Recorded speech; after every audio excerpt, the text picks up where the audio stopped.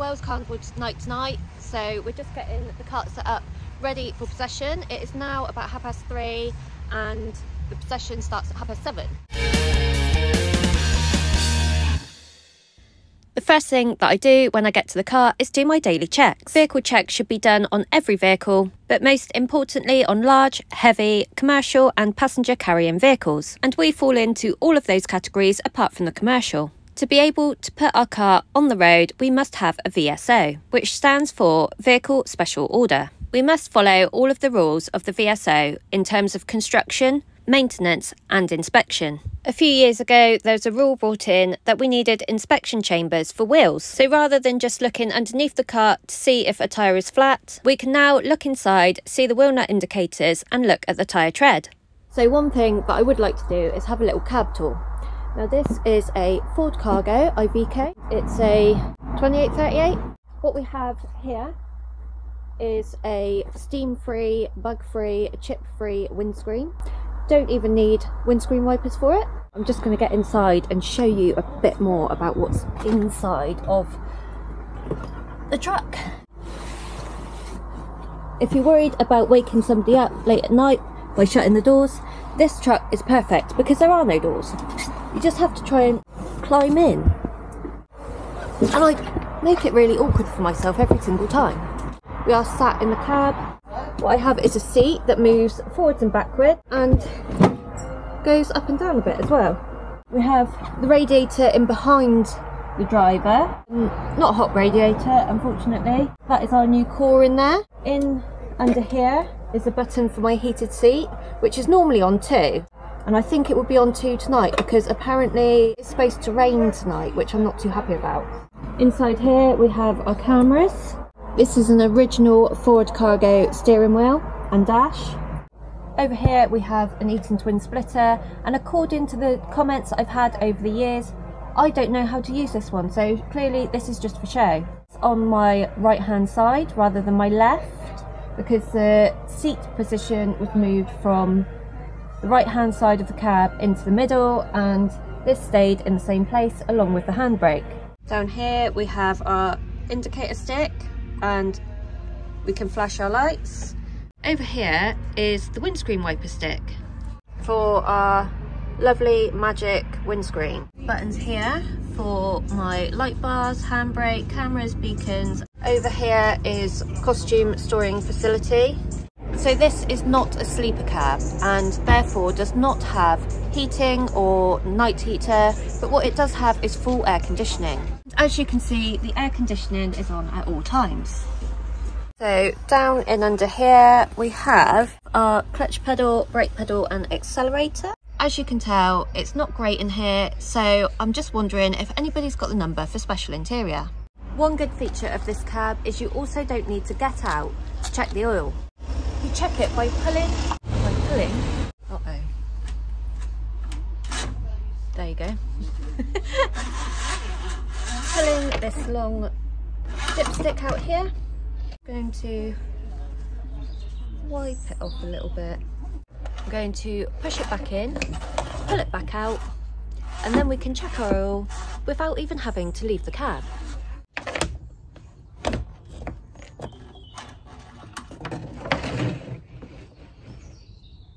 We have plenty on there, look. Wonderful. And this H-Reg has only racked up 85,622 Ks. And getting out of the cab is just as easy as getting in.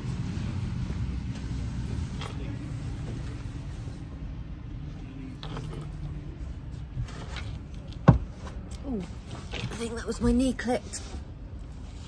So now I'm just going to fill in my movement and journey check sheet. There's some things that I haven't checked yet, which I cannot check until the engine's on, but we're not going to do that right now. We'll do that closer to the start of procession. In vehicle reg H282 HOD. This truck was actually made in 1990, so it's actually only 5 years younger than me. Trailer number in possession, we have 2 trailers, so that's VCC2 and VCC3. The tug is VCC1, and then I can tick down everything. Fuel, we know it got fueled up today. The water you can check from the cab, which is just behind the driver's seat. Oil I've already checked. Thorough inspection of the tyres, wheels and wheel nut indicators. Driver feeling fit and well, and I am. We are definitely parked well into the trees, so I'm going to have to be really careful as I pull off later. I'm starting to feel a bit peckish at this point, so I start walking down to get some chips. As we're at the back, it's quite a long walk. I get some chips for myself and a burger for my dad, and by the time I'm walking back up, it's dark. There are a few jobs to do around the cart tonight before the procession starts. Mike has quite a big job to do on the electrical side of things tonight. Then it's time for me to get the engine on, do my last final checks and get myself sorted. Dan, the road crew captain, fills in his side of the paperwork. And then it's time for me to get my costume on, which I'm not really looking forward to doing as it's quite cold tonight. So as soon as I've got the dress on, I put my coat back on, whilst I do my wig and my finishing touches. My lips also need a good touch up after my chips wore my lipstick away. And last but not least, the headset. By this point, my sister and the rest of the cart personnel start to turn up. It won't be long now before the carts start moving, so the road crew get the cart personnel on the cart. Martin helps me check my lights, and all are working perfectly. As the cart pulls off in front, I'm just waiting for my road crew to tell me when I can move. Because it's so cold, I don't take my coat off until we're nearly at the start of the procession. The first part of the route is a roundabout. The reason they have the stop-go signs at the start is because this route goes around in a circle, so as I'm starting the route, there will be carts that will be finishing, as you can see here on my right-hand side, coming out of the weight limit. Wales Carnival is my absolute favourite to drive. Some people think that I'm absolutely mad for finding this my favourite. But for me, because this is a massive challenge, I love the feeling of getting through the carnival with the cart intact. Wales is also the smallest city in England. As we're going round, one of the marshals gives me and some of my road crew some lollipops, but I'm not in the position to have mine now. I will have it later. Being only about 10 carts from the back of the lineup, I thought we were going to have quite a few hold-ups, but actually it's going really well so far. Wales is a very old city, so it's full of corners and narrow streets. This here is the only big left-hand bend in the route, and when I'm out of this left-hand bend, I need to prepare to do a sharp right-hand bend. So as soon as the road crew tell me that I'm clear of the left-hand bend, I get right over to the left to make the right-hand bend. I always watch for the cart in front of me to see which lines they have taken, as this gives me a good indication of where I need to be on the road. And although I am an experienced driver, it never hurts to watch somebody else. You never know what you might learn. Part of the reason why I've always volunteered to do Wales Carnival is because my mum and dad always used to like watching Wales Carnival. But since dad has driven the cart, he hasn't been able to watch with mum. When I started driving, mum had an illness that affected her immune system. It means that she stays away from crowded places, and they still haven't watched together. And then we get to the most challenging part of the route. These corners are always a bit slow, and it's the only section where the carts actually turn their music off. After a while, we are able to move, and what I need to do is drive as far forwards as I can before I turn the corner. I go up over the pavement and drop down the curb where the sandbags are to help minimise the impact on the personnel.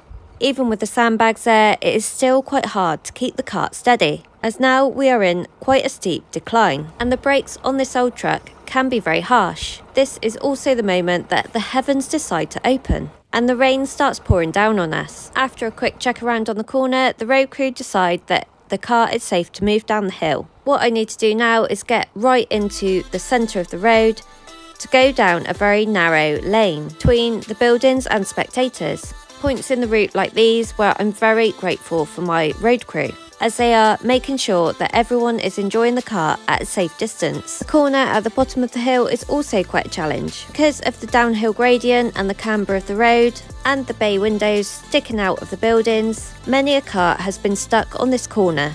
There is also a gutter on the floor that the committee has put sleepers into so that the wheels of the car don't get caught in the gully.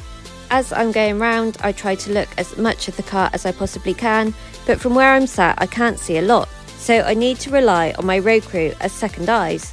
At one point there was talk of reversing the route at Wales Carnival, which I think would be a very bad idea just because of these two corners. It would be tough enough to navigate these two corners at the same time of going uphill. But on top of this, you could have the potential of a very wet night or a very cold night, and this could lead to lack of traction on the hill, which could lead to needing a wrecker or a tractor to help the car up the hill. Not only would this be a lot of hassle, it would considerably slow down the procession. This carnival has gone very quickly and smoothly so far until we make a stop. We are told by one of the marshals that something has gone on up ahead and we may be here for a little while. After 5-10 minutes of the cart not moving, the personnel are told that they can stop. But my stepson Billy doesn't want to stop entertaining the crowds, and Martin shows me a video of him getting the crowd in the party spirit, as I cannot see it from where I'm sat. All I can hear is loud cheers for Billy.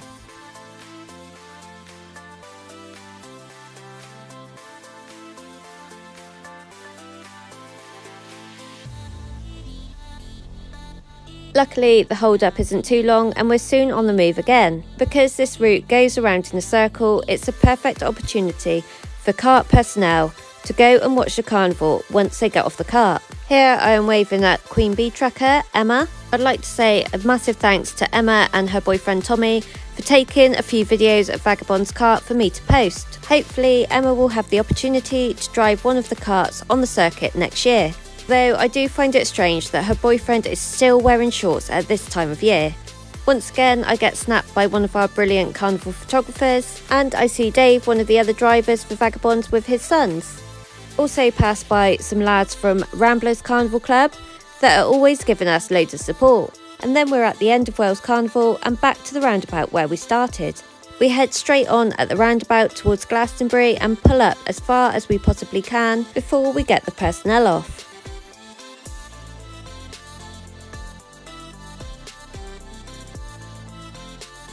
As they're getting the personnel off, this is my opportunity to put my warm clothing back on, and a few extra bits as well. As a driver, it's important to feel comfortable in the driving position, so feeling warm and alert is important. Hello. Get on down. Alright? Wow, very well. It's wet. Are you going to reach? Come on. I can't reach. Hang on, let me get the t-shirt.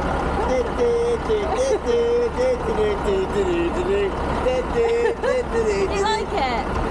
Love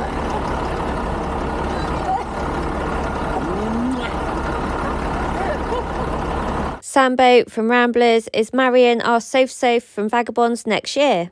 There are a lot of inter-club relationships in Carnival. Many families split between different clubs. We all get on really well in the Carnival spirit, so it doesn't really matter. It's looking now like most of the personnel are off, so hopefully it won't be long before we go.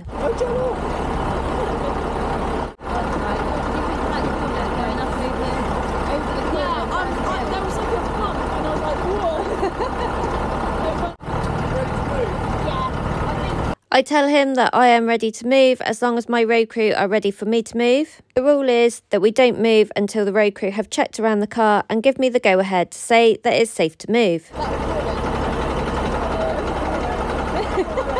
I get the go-ahead from the road crew that I'm safe to move, and then it's off to Glastonbury. Chrissy is waiting in the escort vehicle just up to the right of me, and as I pass he will slot in behind me.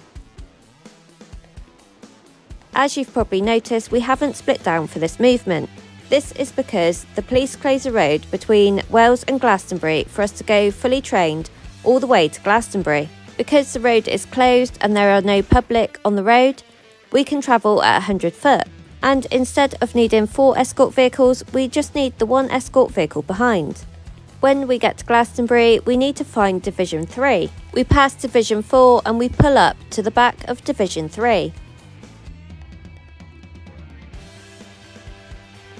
Once I'm parked up, I shut everything down and I have a little walk around check of the cart, just to make sure that nothing is damaged or needs some maintenance. We also need to make sure that everything is off the cart, like the fire extinguishers and the ladders. So I'm back from Wales Carnival now and I've had a cup of tea and I feel a bit better now. I'm starting to warm up.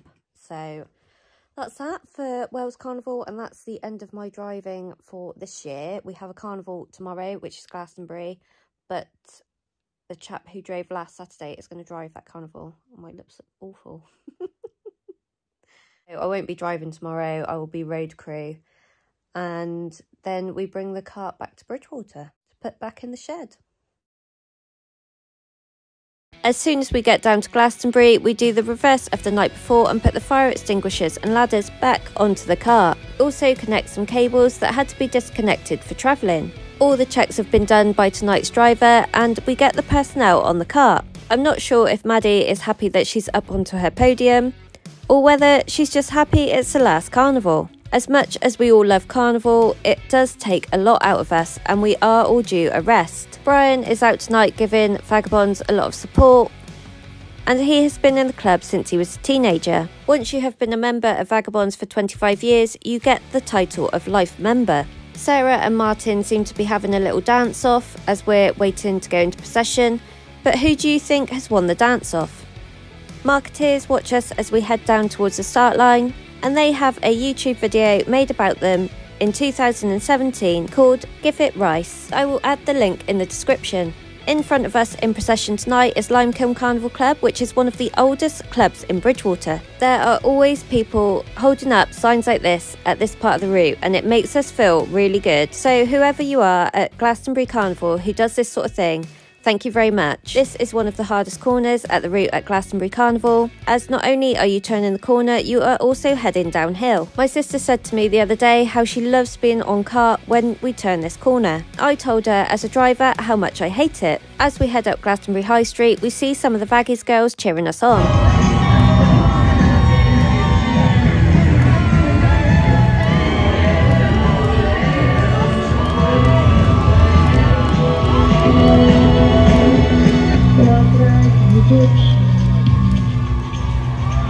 It's a bit of a steep climb up Glastonbury High Street, but it's okay as long as you don't have to stop.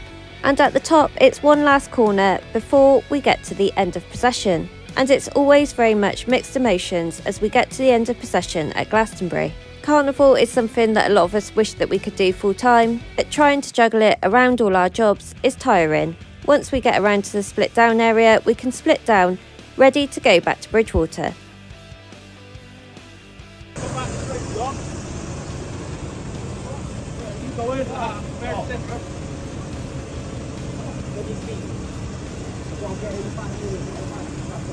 Touch more, John. Whoa!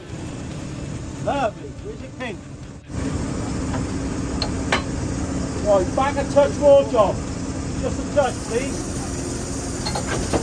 Once the pin's in, all we have to do is connect the airlines and the cable for the lights. Then we realise that all the ladders have been packed away, but the generator hasn't been turned off. And for some reason, I'm the obvious person to send up there.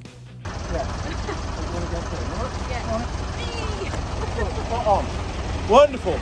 Once the marshals are happy that enough spectators have dispersed from the carnival, they start to release the carts. And we can make our way back on the 17-mile journey back to Bridgewater.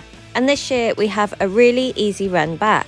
We didn't meet much and the weather's been on our side as well. I've just got home from Glastonbury Carnival. We've parked the cart up, all split down, and we're going to put it back in the shed tomorrow because it's just too dark to get down that lane at this time of night and too late because we'll be going past people's houses and that's not fair. It's now about 1:30. I'm just having a cup of tea, then I'll go to bed and we need to be back down there for 9 o'clock. But then I'd rather get it done early and then I've got the rest of Sunday to sort myself out to go back to work. This is always one of the hardest mornings in Carnival. I'm up early to go down and put the cart away. Hopefully it will go well, but we'll see. We never know. The first thing we do is get the cart down to the end of the lane where we brought it down to for Bridgewater Carnival just after we took it out the shed. We brought it out of the shed in 3 pieces and we have to take it back in 3 pieces.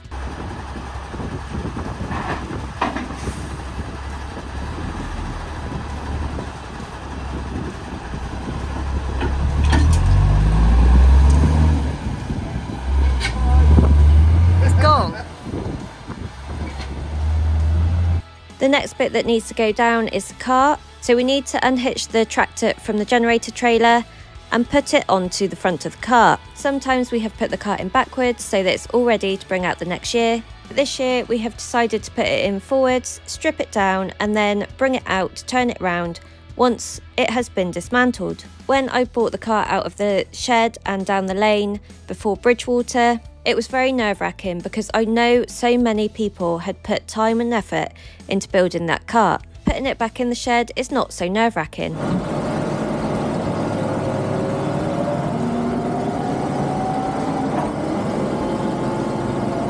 However, I still need to take care whilst going down the lane. Most of the models on the cart have been sold to theatre companies and the like, and that's something that brings important revenue into the club, as everything in Carnival is paid for through fundraising. Things like bulbs and holders and anything else that can be reused in other years will be saved and reused, as that will save us a lot of money.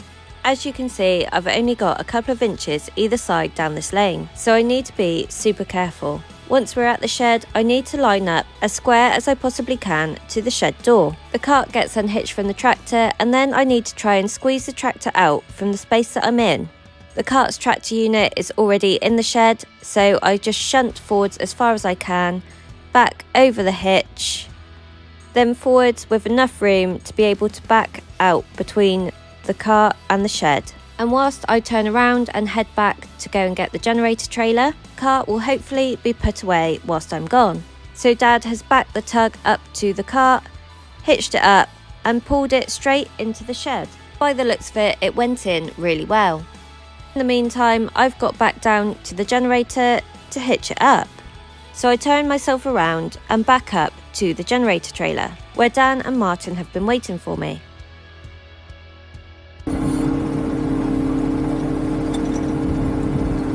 By this point we've got hitching up down to a T, and it doesn't take long at all.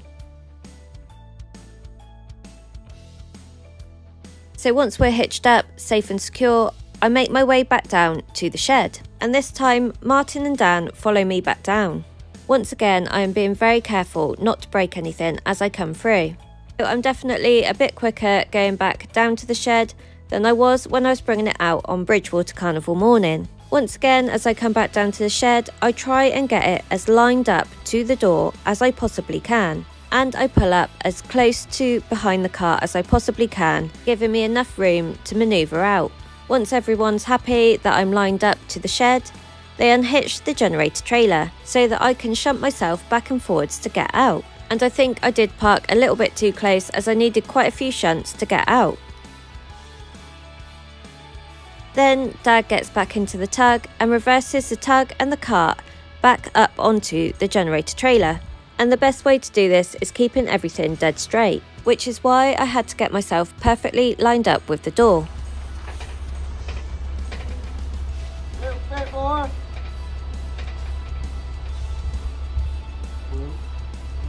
Bit more. Tiny bit more. Tiny bit.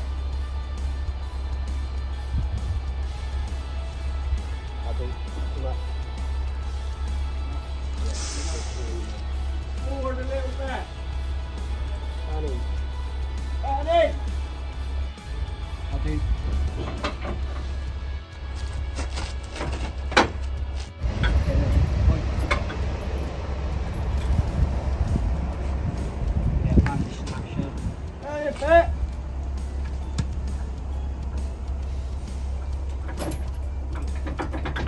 Bit more. Little bit more.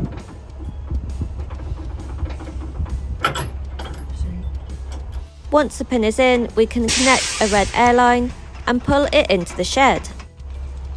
Okay. I've actually never known Vaggy's cart to go in the shed so easily. Normally there is quite a bit of faffing around. As much on this occasion it has been quite easy. If I ever won the lottery, I would buy some land for the Carnival Club with a shed on it where we could drive in one end and straight out the other end. And it would be in an area where we could put it back in on the Saturday night and go home and have a full day's rest on the Sunday. And who knows, if that happened, we might even be able to pop into the after party on the Saturday night without worrying about getting up the next day to put the cart away.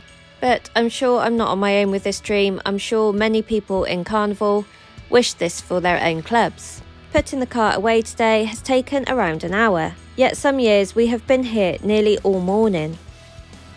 Okay. That was easy, wasn't it? That was cool.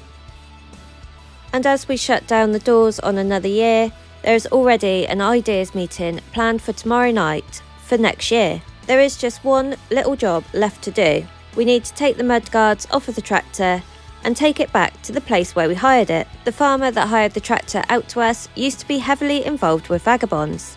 Another tractor driver spots me as I'm going through Bridgewater and he puts his hand up. He may have thought it was the farmer's son, Kieran. And that's that. The tractor is parked up at the farm and that is officially the end of Carnival 2023. Thanks for watching.